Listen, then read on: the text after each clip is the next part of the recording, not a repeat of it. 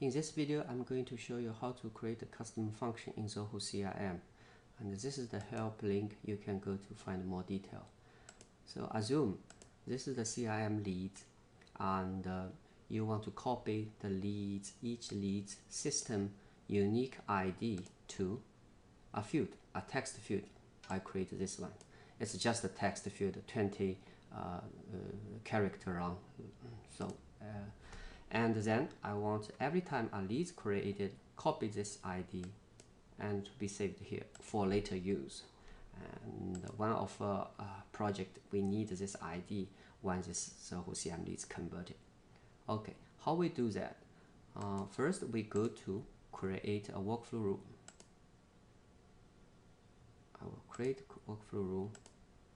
Go to leads, test, copy leads ID. Next, record is created, and criteria. No, I don't need any criteria because it's just created. Now, custom function. Here is the one.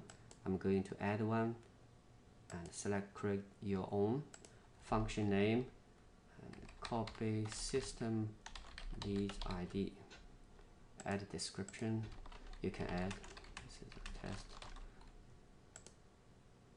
and also function name. You can,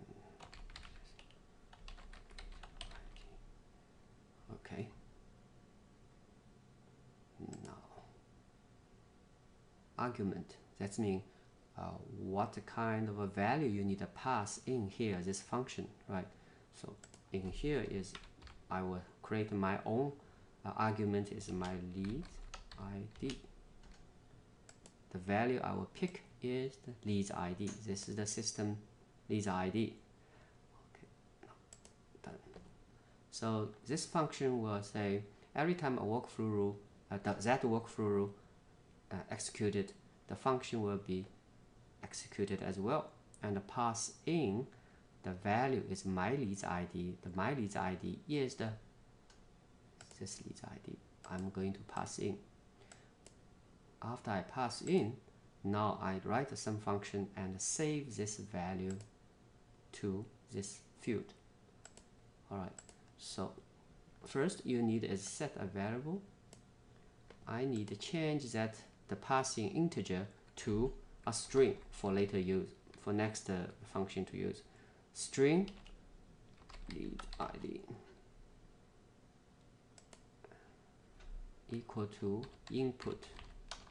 Input, that means the argument, and my lead ID dot to string.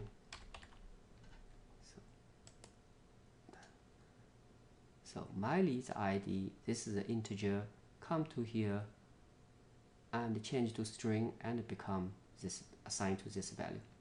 Now once this value string ID I get, now next function I'm going to save back to that leads, that field. Alright, so you need to use the call function, Zoho CRM, going to update record module leads ID is string lead ID. This is the ID, need to be string type. Value. Okay. So the value is this, what the field you need that value to be copied. So this is the field I need to get that value, and then the value originally from this one. This is the one, right?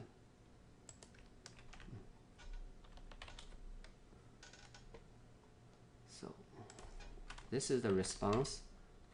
Doesn't matter for this case, but you need to type something, so it's a return. All right. Before I go any further, let's double check.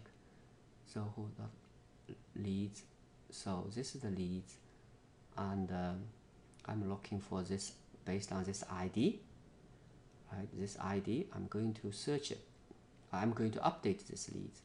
What I update the ID, string, type, and save to here. So if you save it, if anything wrong, it will pop up the error message. If not, this time I don't have any error, so it's saved.